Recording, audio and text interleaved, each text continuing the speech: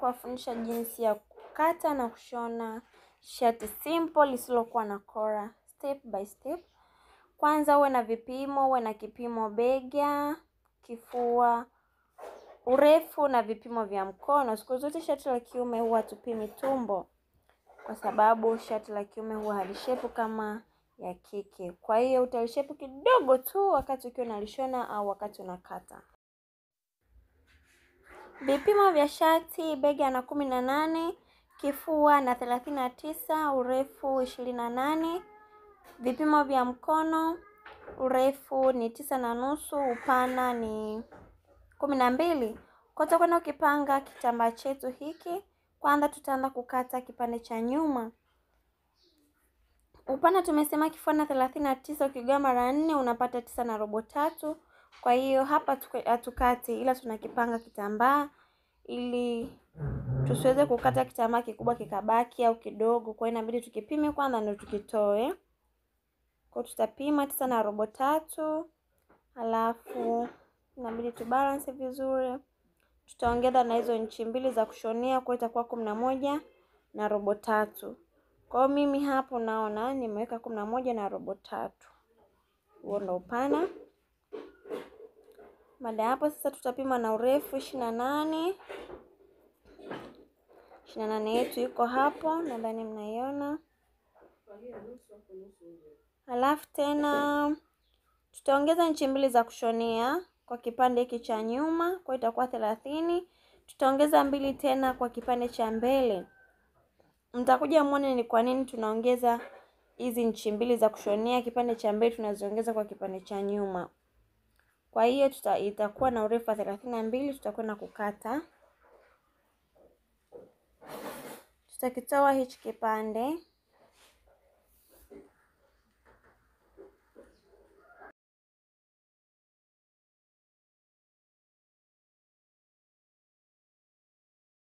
Sasa tutakata kipande cha mbele.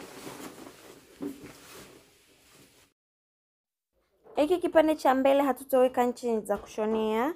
Kwa tutapima 28 ambao ni urefu kamili, kwa sababu zile inchi mbili tushaziweka kipande cha nyuma. Kwa tutapima 28 ambao yuko hapo.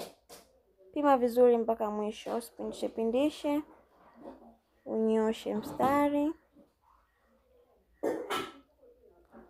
Tutakitoa pia.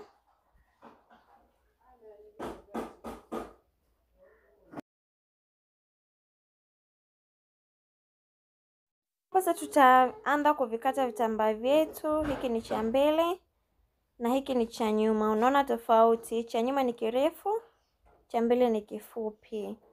Mtakuja muone ni vitalingana kwa namna ipi. Sasa tutaanza kukata, linganisha vizuri. Tutaanza kukata shingo. Shingo tutakata 2.3 upana, kwa sababu shingo hii haitakiwi ipwai sana, inatakiwa ikabe kidogo. Tutaweka 2.3 hapo. Halafu tutashusha inchi mbili kwa chini.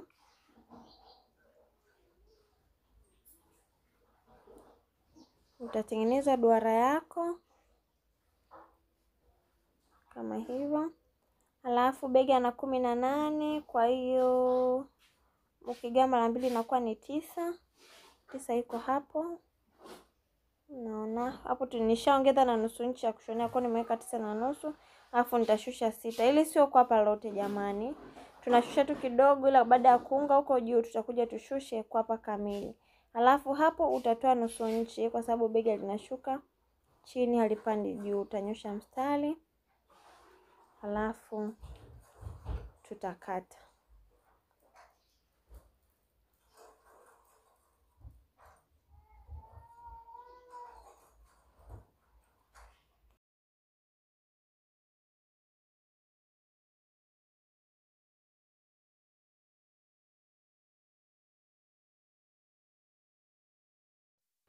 Hiki ni cha mbele, tunakitoa, tunabaki na hiki cha nyuma. Hiki cha nyuma tutakata, tutashusha inchi 6, tutakikata. Kuna njia nyingi sana za kushona hapa. Kuna mwingine anakata, kuna mwingine hawakati. Lakini mimi nataka nionyeshe kwa njia ile ya kukata. Kwa hiyo tunakata hapo nusu inchi 6. Weka alama katikati kama hivyo.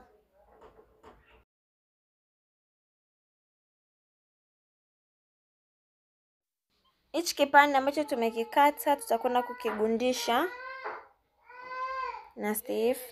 Unagundishia kwa ndani, sio kwa nje.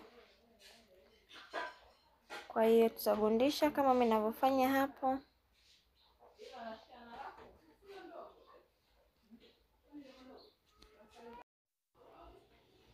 Hivi visehemu ambavyo sijavigundisha mimi, najua nitakuja nivikate, lakini kwa wewe ambao unajifunza ni vyema tu ukavigundisha mapema. Mimi nimeviacha kwa sababu naelewa nitakuja kuvikata.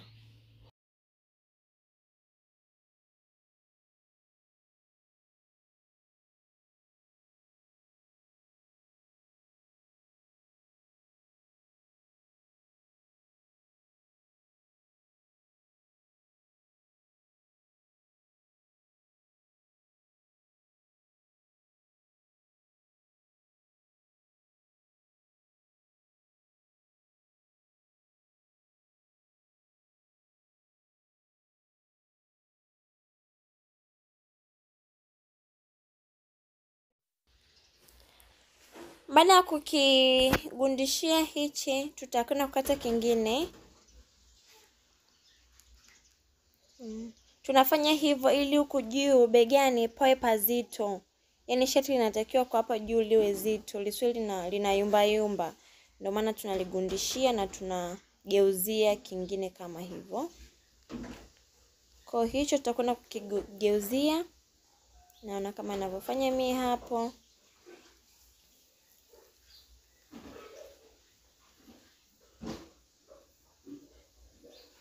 Tashona.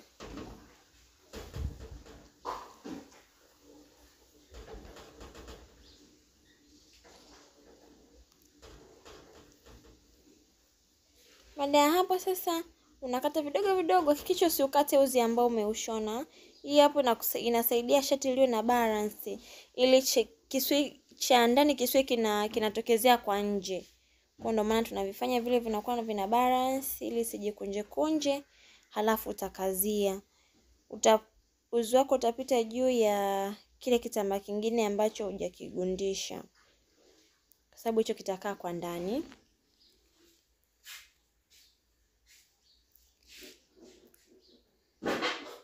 Baada ya hapo, unaona kitakavyokuwa kinaonekana. Itaonekana kama hivyo. Utakata tena, utasawazisha vizuri.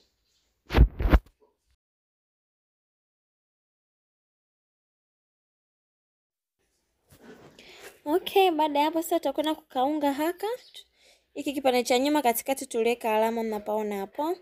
Basi na haka kipande pia tutakawekea alama. Utaangalia katikati, mfano hapo katikati panavyoonekana. Alafu utaweka alama hapo katikati. Huku ni nje na huku ni ndani. Kwa hiyo utaunga kama hivi ninavyofanya mie. Naona. Chukua hiko, utaviunganisha kuanzia hapo katikati. Utaunga mpaka mwisho.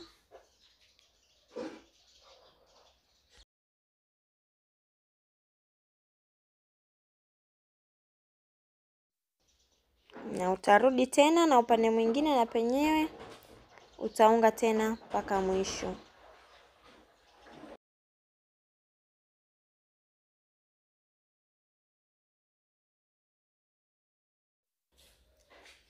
Baada ya kuunga hivyo utakigeuza kwa nje sasa. Unaona? Na huku utakwenda, unaweza kuanzia mwanzo au kuanzia katikati. Mimi nataka nianzie katikati. Naona? Kunja kama ninavyokunja mie hapo. Utashona mpaka mwisho, afu tena utakuja urudi, utamalizia na upande mwingine.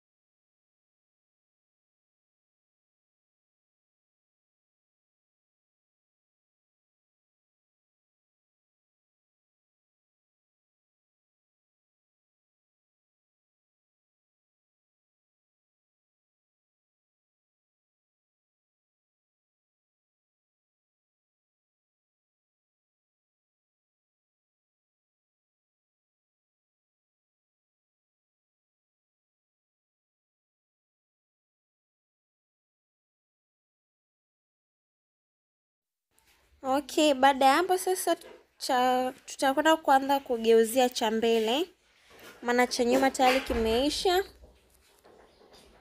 Tunageuzia kawaida tu kama tunavyogeuzia magauni, ndio tutakavyokwenda kugeuzia na hapa.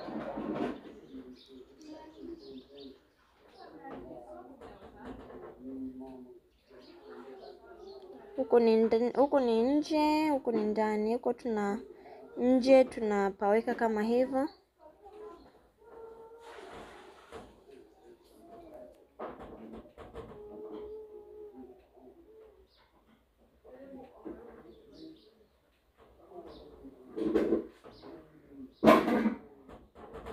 Tutashona mpaka mwisho.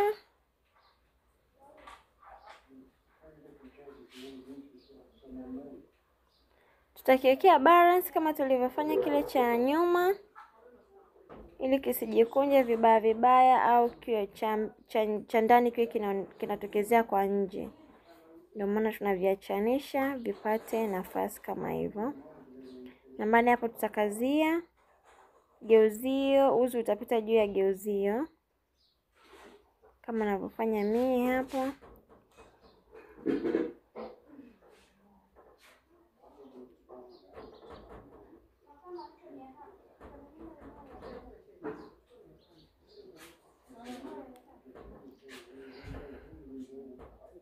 Mpaka hapo kitaonekana hivyo vizuri.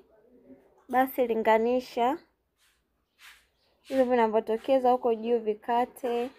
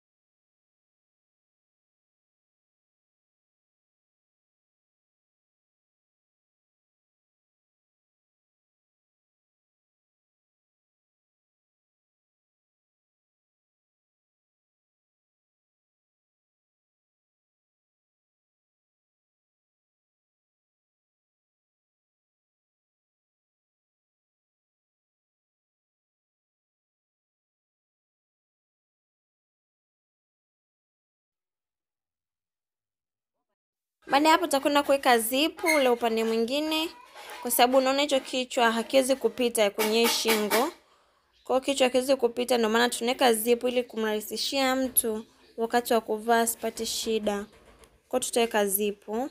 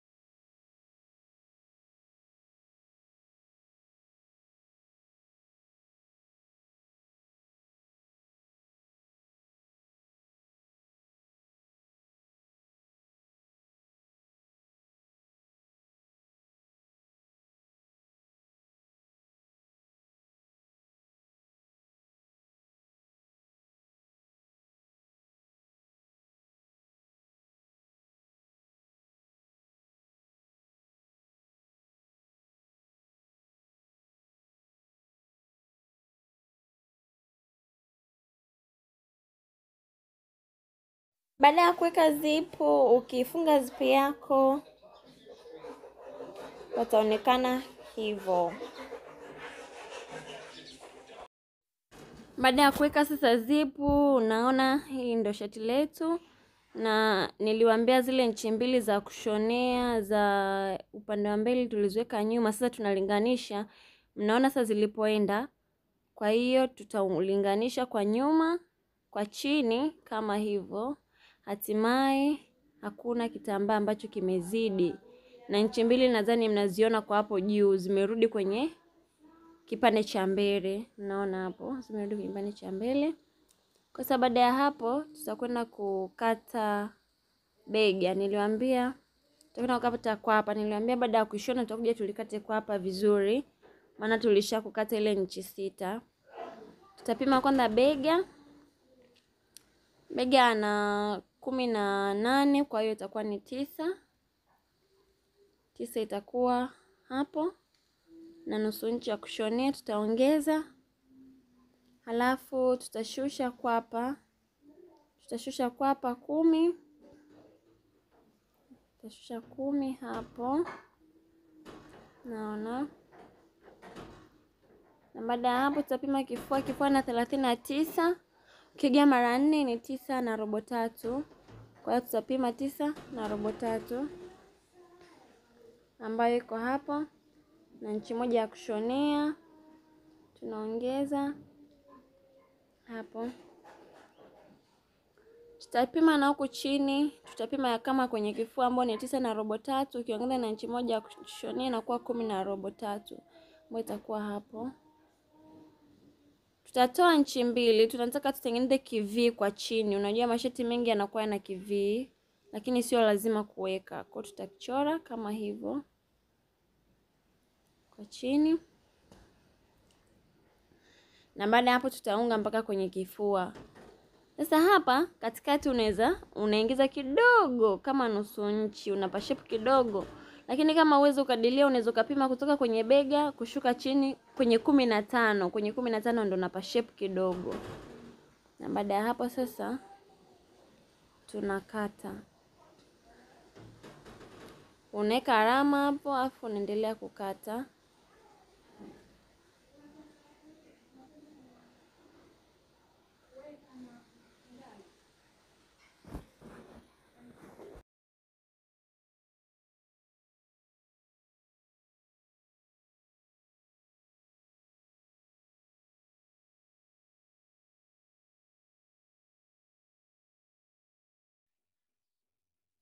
Kwa hiyo baada ya hapa sasa tutakwenda kukiunga huku pembeni, na baada ya kukiunga tutakata mkono na kupachika. Nakumbuka tulipoweka alama, kwa sehemu tulizokuwa tumeweka alama upanyoshe vizuri, ikiwezekana upige na pasi kabisa, upakunje vizuri kama hivyo. Baada ya hapo sasa tutaanza kushona huku pembeni, lakini kabla ya yote unatakiwa upime kifua na 39. Pima kwanza upana wote, mfano hapo upana uko 23. Kwa hiyo katikati ni 11 na nusu. Kwa hiyo tutaanzia hapo katikati kupima 9 na robo 3, ambayo 9 na robo 3 iko hapa. Kwa hiyo nitaanzia hapo mimi kushona. Nipeweka alama yangu.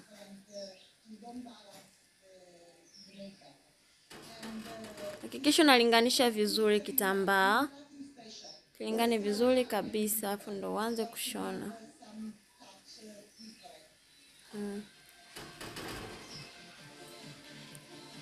Nitashona mpaka mwisho.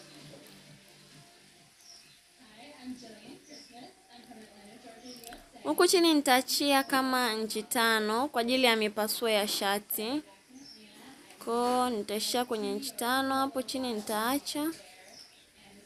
Nitahamia upande mwingine, basi nitapima 19 na nusu ili iweze kufika 39 ambayo iko hapo.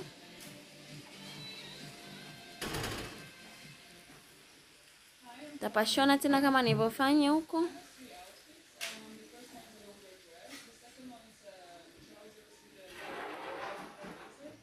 Nitaachia pia inchi 5 kama nilivyofanya huko kwa ajili ya mipasuo.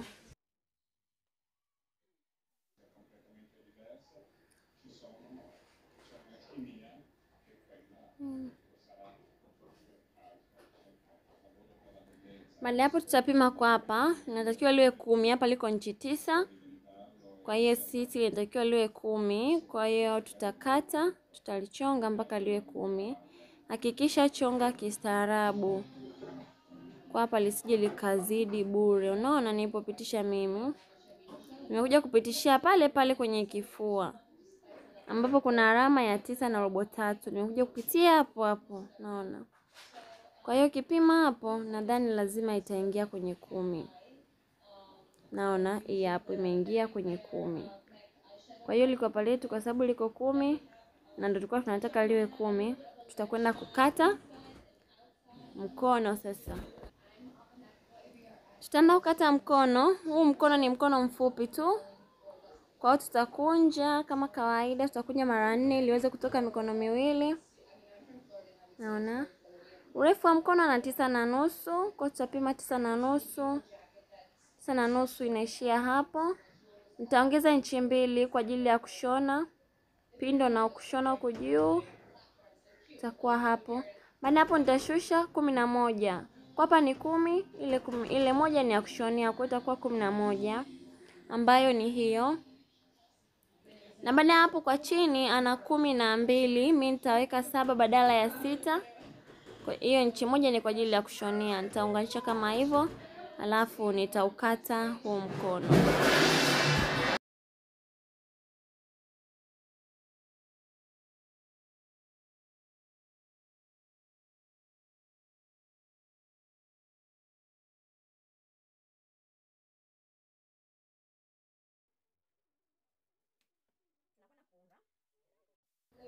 Sasa tutaanza kushona hii mikono. Kwanza tutaanza kupinda. Usipinde kwa mazoea. Mimi napinda hivi kwa sababu naelewa. Lakini wewe unatakiwa upime kwanza 9.5 itaishia wapi, na kwa sababu 9.5 ndio mkono wenyewe, kwa utapima 10, ile nusu utashona kwa juu. Alafu kinachobaki ndo nakipinda.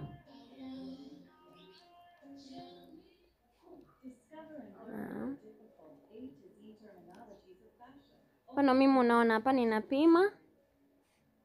Okay, mpaka kwenye 10 hapo. Kwa sababu mkono una 9.5, lakini kumbuka ile nusu nyingine itakwenda kushona kule juu. Kwa hiyo 10 yangu itaishia hapo. Nitakunja, unaona? Kwa pindo la mwanzo na hili vinalingana kwa sababu mimi tayari ninajua ninachokwenda kufanya, lakini kwa sababu najifunza, usifanye kwa mazoea.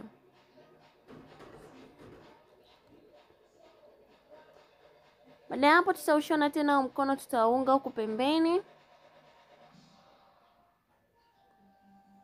Upana ana 6 ambao ni 12, kwa hiyo 12 ukigawa mara 2 ni 6. Kwa hiyo tutapima 6 iko hapa. Na kwa hapa ana 10. 10 yetu iko hapo. Kwa hiyo tutaunganisha kutoka kwenye 6 kuja kwenye 10 juu.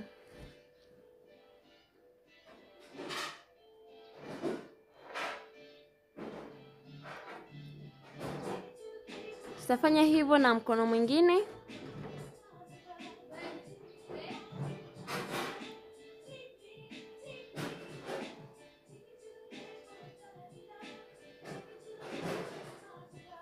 Tutafanya vile vile kama tulivyofanya huo mkono mwingine.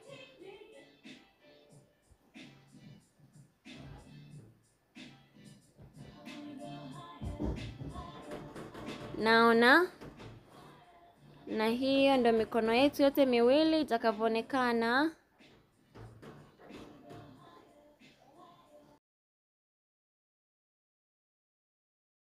Tutaanza kuipachika hii mikono kwenye shati. Tutaanza na mkono wa kwanza. Unaona hii sehemu ambayo tumeiunga hapo na sehemu ya kwapa iloungwa hiyo, tutavipachika vitaoana hivi.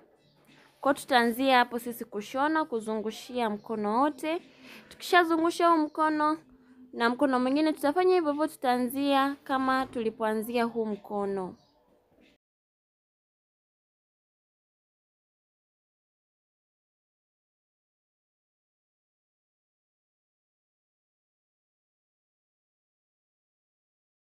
Na baada ya kumaliza mikono sasa tutaanza kupinda huko chini. Tutapinda kama ninavyofanya mie. Utapinda kote. Baada ya kulishona shati na kulipinda litaonekana kama hivyo. Naona kama hivyo.